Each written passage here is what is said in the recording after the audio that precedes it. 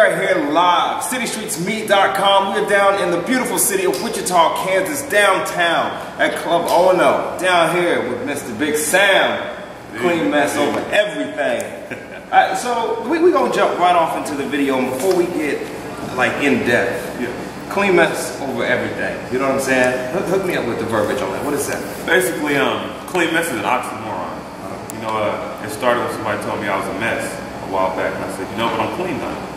And it also is a play on words because on the exterior I come off as a very clean individual. On the inside I have some thoughts going rapid that might get me in an insane asylum somewhere or on top of the world. Right on. You know where you at. So, and the whole clean mess over everything is that a lot of people have that money over everything motto. Mine is clean mess over everything. You're part of me, part of clean mess, and we over everything. Word up, coming something different, something new in 2012. I like that. I like that. So let's go ahead and dig a little bit. Now it's time for me to be nosy. Okay. So tell me about what made you become an artist. Why, what, who, when, and where? What motivated you? A long time ago, I was motivated by MC Hammer. Right on. MC Hammer, just watching him, and it's like, wow, that's pretty cool. I like that. Did you have some Hammer pants? I did. My mom would buy me those Hammer pants. Right I was definitely influenced by MC Hammer, Bone Thugs and Harmony. That's one of the main reasons I grew my hair out. Right on. All those Bone Thugs and Harmony, Snoop Dogg, Dr. Dre.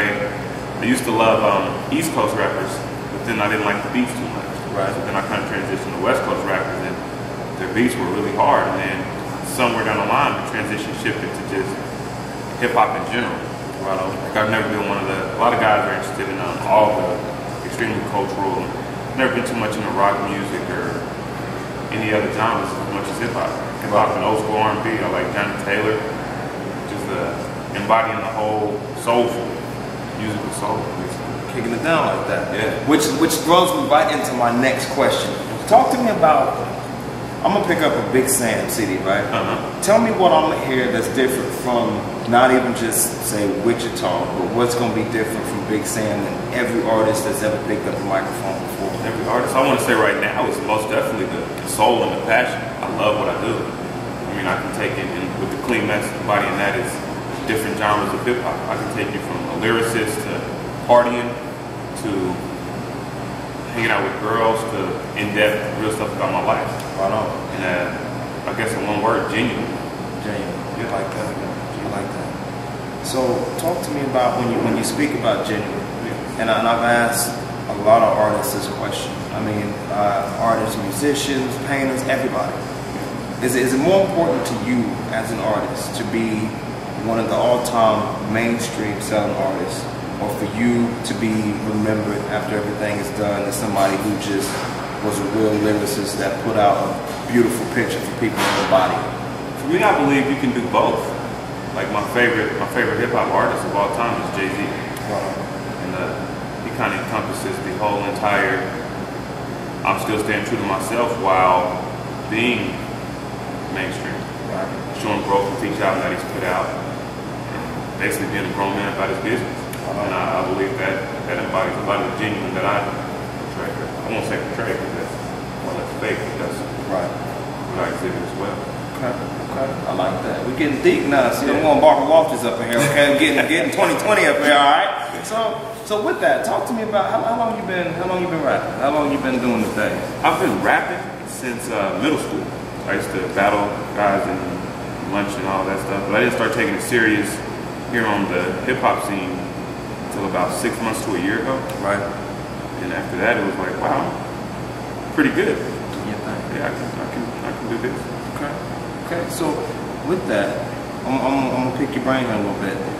Is there a moment that you can remember, whether it was middle school, whether it was a performance, whether it was just penning lyrics to a track, when you sat back and you said, okay, this is me, this is a career, I belong, I can do this? I would say that may have been I have a track called How Could You Not Love Me?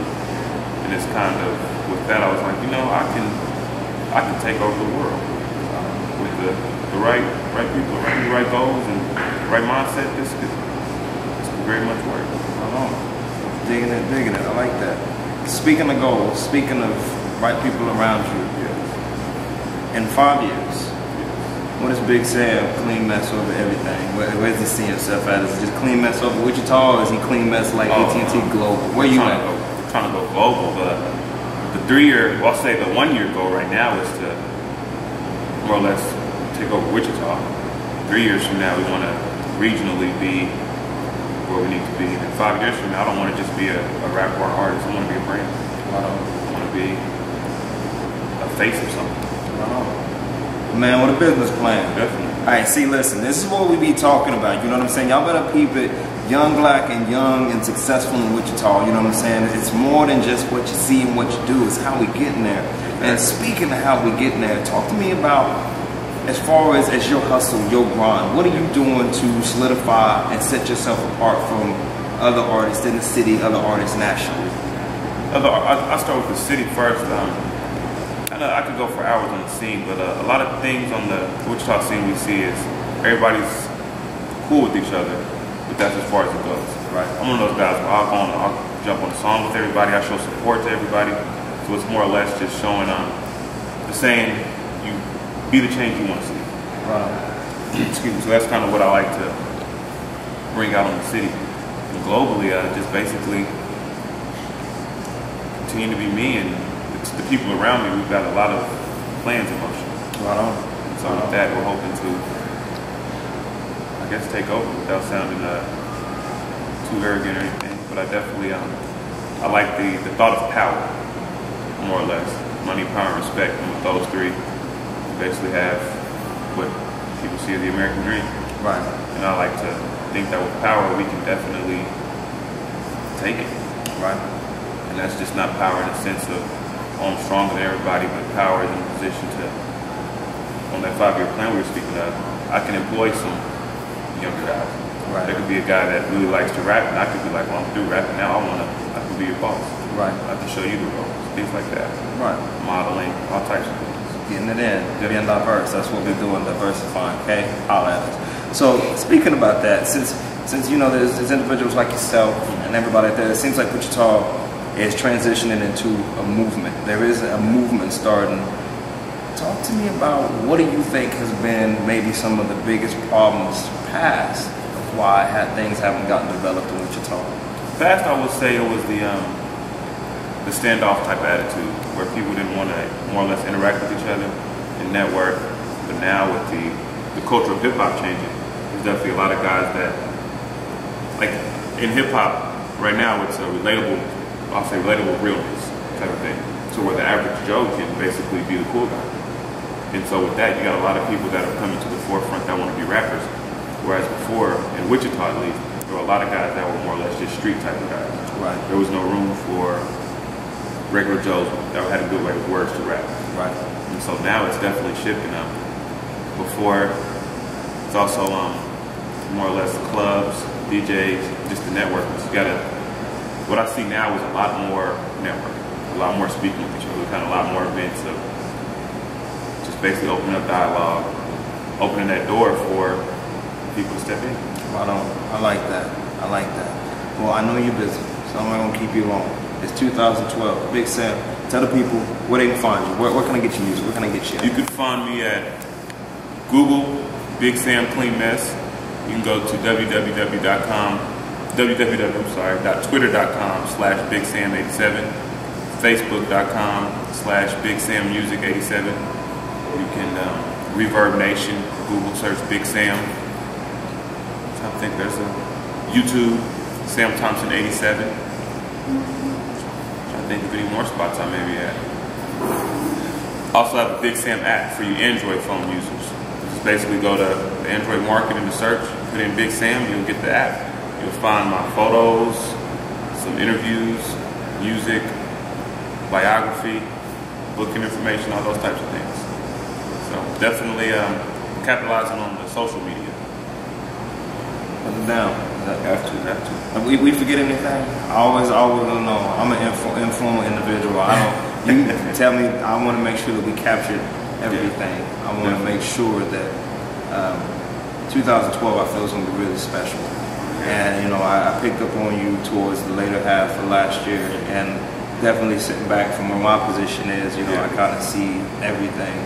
and you were one of the individuals that really caught my eye. It's like, okay, this guy's out here grinding, out here doing this thing.